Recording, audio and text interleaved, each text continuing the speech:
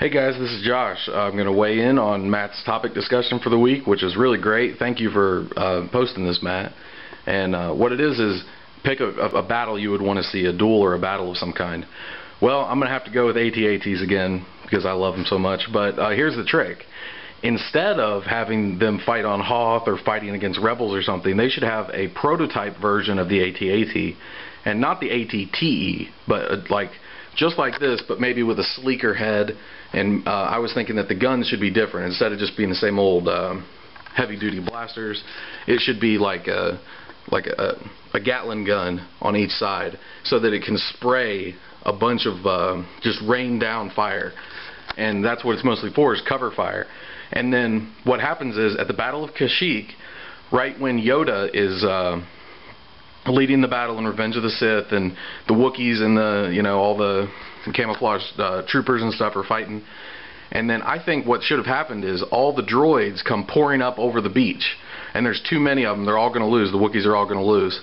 Then they call for reinforcements, and a couple of AT-AT walkers come out of the trees. They knock down all the trees, and they come stepping out, because the trees are like 400 feet tall or whatever, that these could come out and knock down a couple trees and then just start stomping on all the droids.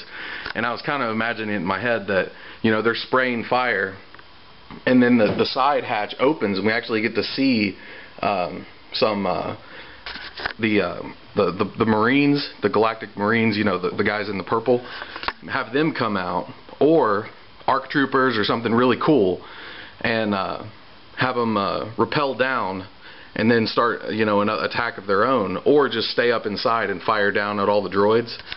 And I was thinking, for a really funny scene, they could have a bunch of droidecas that are coming up and they're rolling to go kill some Wookiees, and as they're rolling up, the AT-AT bends its leg and then kicks one. I think something like that would be pretty fun. And then just start stomping them and stuff, and just totally lay waste. And then for the first time, we would be rooting for the AT-ATs instead of the they're really menacing on the Battle of Hoth because they're killing the rebels, and the music is all really menacing and supposed to let you know that they're the bad guys. Well, if they were fighting for the Republic, saving the Wookiees, we would that would be really cool. And also it would be a little bit of a hint towards Return of the Jedi when the AT-AT is on Endor. So that's about it. As far as Kit Fisto goes, first time I saw him was Attack of the Clones. I remember him pushing down C-3PO, or pushing another droid on top of C-3PO.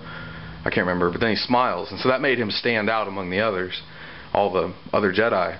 And I really remember him from the animated Clone Wars, where he was swimming and he could create force bubbles, and then he could throw the bubbles and they would destroy anything that got in their path. I thought that was really cool, and I never thought of that as a power before, force bubble.